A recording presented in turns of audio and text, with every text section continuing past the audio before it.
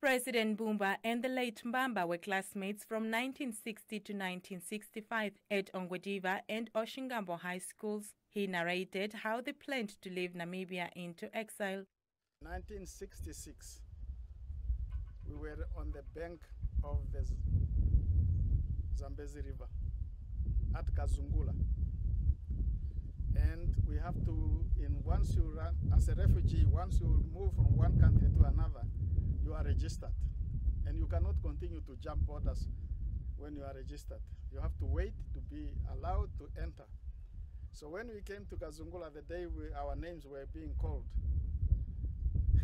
my name was not there. I was only Mauno Mbamba, there was no Mbumba. They check and they check that I'm Mbambas, but no Mbumbas. Later on, they found a copy of the first sign that, no, this is not a Mbamba, this is a Mbumba. That's how we established our friendship and brotherhood. Dr. Alpo Mauno Mbamba died in Paris in 2001.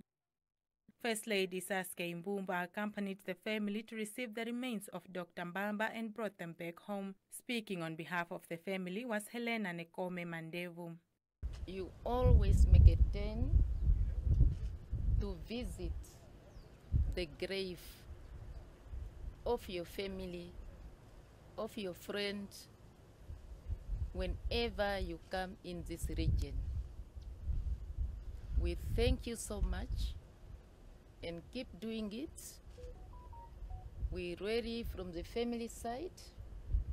On behalf of the family, we appreciate for your effort, for your time. Your time is difficult, but you always make time. Thank you so much. The head of state also visited the school named after the late Mbamba. The school has 704 learners from grade 8 to 11 and 26 teaching staff. The president had a word of encouragement to the learners and the staff.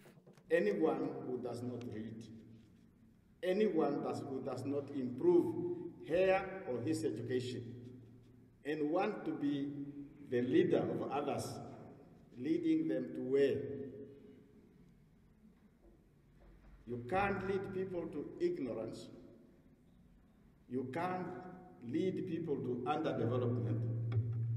You cannot lead people to misunderstanding. That is not the way things are done in modern time. Why do I always come to this school?